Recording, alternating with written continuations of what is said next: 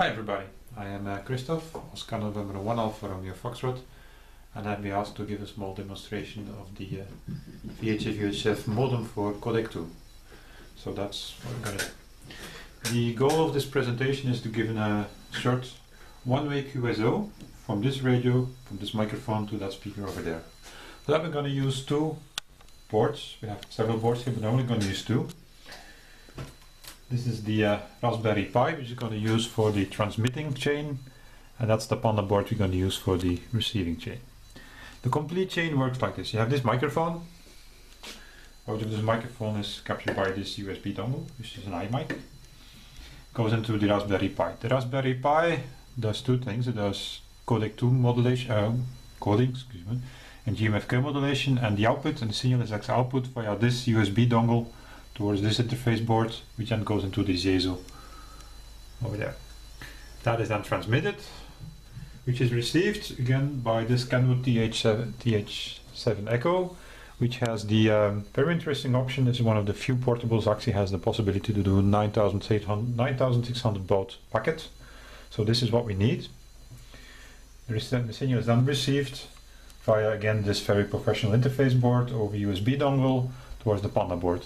The pandaboard does demodulation of the GMSK signal, the modem, the radio signal, and then also decoding of the codec2, which is then played out. In addition to that, we have two more radios here.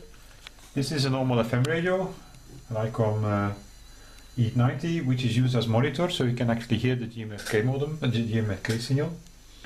Over there is an ICOM D-Star radio, which is also tuned to the same frequency, whether that's visible on the video. The goal is to show that the two signals do not mix and that you're not supposed to hear anything on the D-Star radio. We do not want to have D-Star people using D-Star all of a sudden having a lot of R2D2 on their radio because of, well, other signals coming up. On the software side, we have this computer. This computer is actually not used as for processing. It's only used to control and see what's going on. Everything is done on the boards. So we have the transmitting chain. You have these three programmings. These three windows are for the transmitting chain, the Raspberry Pi. On the left side you have the modem software, which is used in this case to transmit. You have here the program which takes the audio and sends it off to the modem. So here is actually the audio is captured, it is seen, the codec2 encoding is done, and it's sent via TCP stream to the modem. In addition to that, you have a small application with just PTT switching, because the Raspberry Pi also has to switch the transmitter, of course. On the receiving chain, on the pandaboard, you have the same thing. You have the modem again. It's actually the same software, but in this case it's used as receiver.